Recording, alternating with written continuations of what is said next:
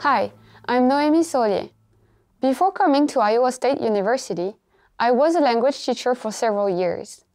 Now, I work as a graduate assistant at the Language Studies Resource Center.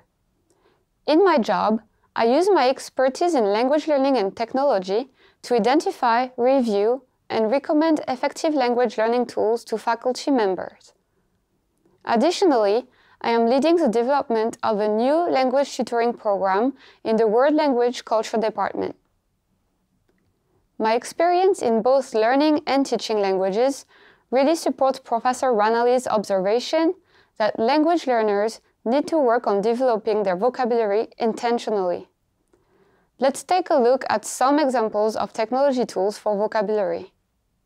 One simple way of working with words on the internet is to simply search for all the texts that have a particular word.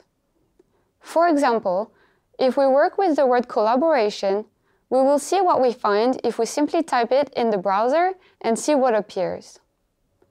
For many words, the first finding from a search will be a dictionary definition, and so the student literally has a dictionary at hand whenever he or she is sitting in front of the computer. Another interesting way to work with words on the internet is to search for images. Again, we typed in collaboration and take a look at the images that we find. There are some really interesting ones that come up for this. Some are abstract work. Here's what we get if we type the word secure. And this works very nicely, of course, with concrete nouns where the images clearly make sense, and particularly for non-concrete nouns that are more difficult or beginning level learners who have a hard time working with the English definitions. If we type the word Dalmatian, we get results that are very clear as to what Dalmatian means. There are results for Dalmatian.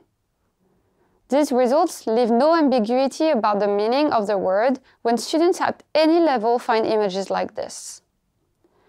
When I was a language teacher, Google Translate was unfortunately often misused by students.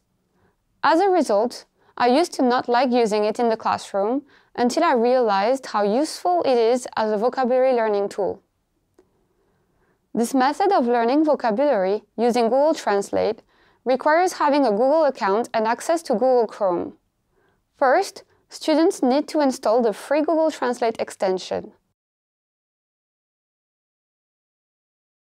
Next, I am going to pretend that I am a student wanting to learn vocabulary about soccer.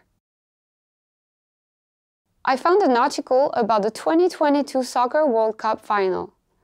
Now that I have the Google Translate extension enabled, when I highlight a word in the text, I get its most frequent translation and its pronunciation instantly. Ultimate.